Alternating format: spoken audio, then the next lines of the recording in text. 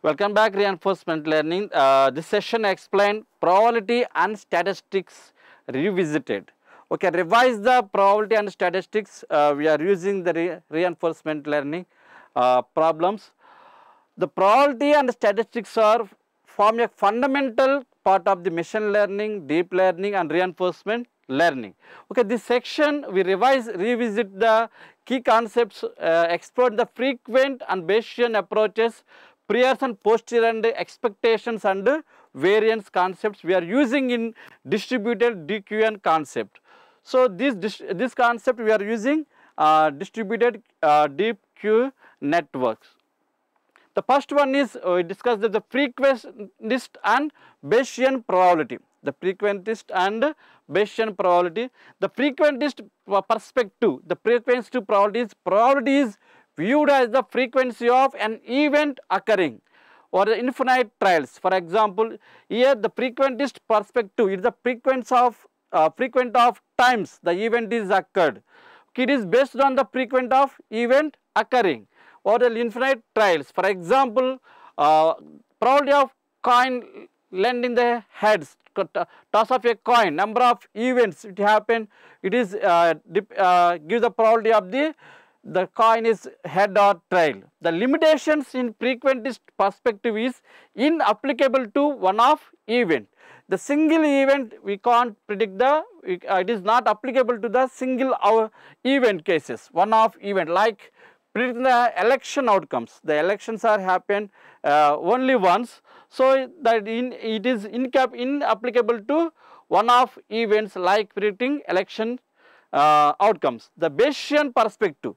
The first one, frequentist perspective, is the frequent of it is based on the event occurring, frequent of the event occurring. The second one is Bayesian perspective. The Bayesian probabilities represent degree of belief updated the new information outcomes available. This is useful for single events. It is frequentist perspective is not suitable for the single events. Bayesian perspective is useful for single event where the frequentist approach lacks practicality.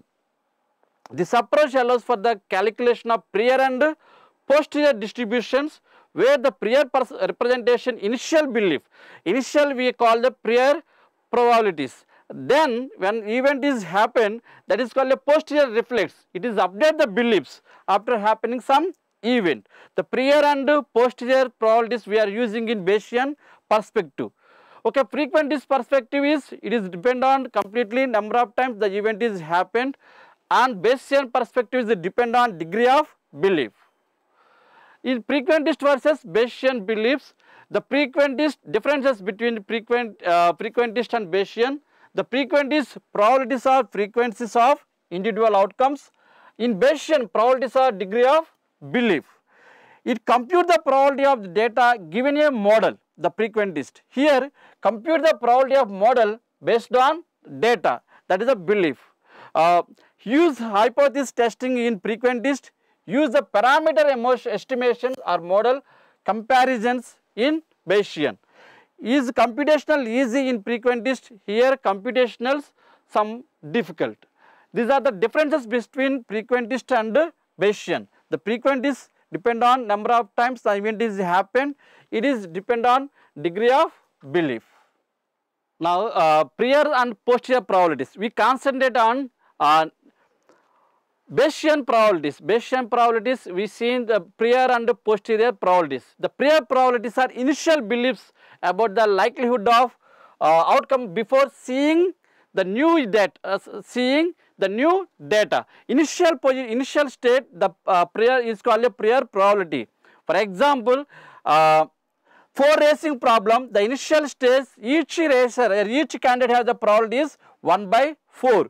After some event is happened, that is called a prior probability is updated. The updated version of the prior probability is called a posterior probability. Updated belief after incorporating the new evidence is a posterior probability. So that is the posterior probability which can then serve as a new prior for subsequent updates. This posterior is the prior to the next level. Okay, this is the continuous process. In Bayesian inference, continuously refine the priors into posterior as data is received. So initial state of the Bayesian is prior probability. After some event is happened, it is updated the probability, that is called a posterior probability. So here prior probability, this is the prior probability distribution. After some event is happened, this one is the posterior probability. So expectation and variance. In probability distribution, we are using expected value or mean value. That is, the expected value or mean value is the weighted average of outcomes. Where a weights or probabilities, we calculate the expected average. Expected of x is equal to sigma x into probability of x into x. So outcomes 8 in 21, 17, 17, 21, their probabilities are 0.6, 0.1, 0.1, 0.1.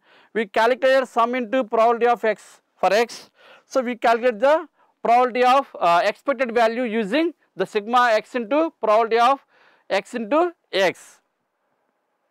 So variance, the variance is with the spread of the distribution. It is the variance formula, variance of x is equal to sigma square.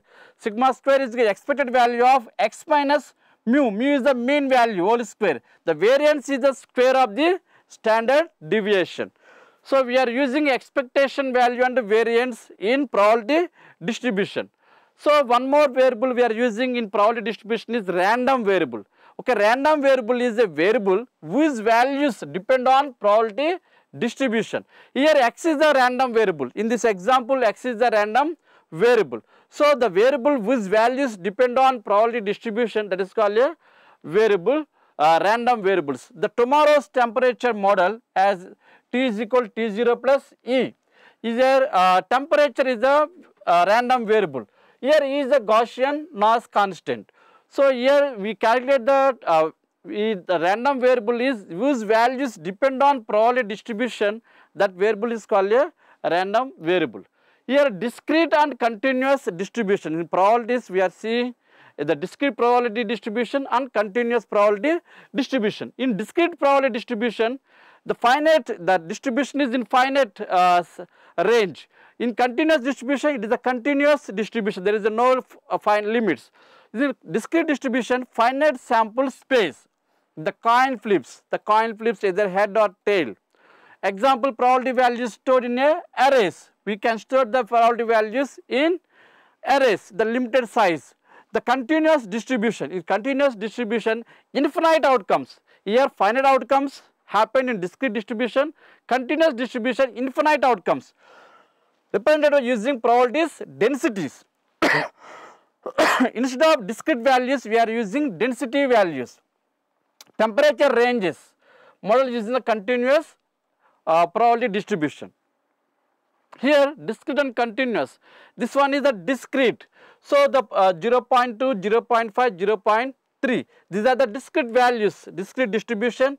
Here continuous distribution, it is the range. Okay, this is the range from here to here. So the temperature range from 0 to 40 degrees. Okay, range. Here it is the discrete value. What is the probability of head is a 0.5. What is the probability of die rolling a dial is a 0.2 or 0.5, 0.3, the discrete value. It is the discrete probability and continuous probability. In continuous probabilities, the continuous values, it is the densities values. Applications in reinforcement learning, the probabilities and statistics we are using reinforcement learning. These concepts are pivotal for understanding the distribution of Bellman equation, distributional Bellman equation in reinforcement learning, and by modeling the rewards as a distribution rather than deterministic values, algorithms better handle uncertainty and randomness. We are using probabilities and statistics to solve the complex problems by using distributional type of distributional deep Q networks for the Bellman equations, and uncertainty problems we can solve by using probability distributions. And understand the probability and statistics in this deeper level provides the essential tool for the advanced machine learning and reinforcement learning tasks, enabling the models incorporate uncertainty effectivity. The concepts reviewed here is for foundational for implementing the sophisticated approaches like distributional DQN, that is dist DQN. So, we are using probabilities in distributed DQN concept. Thank you.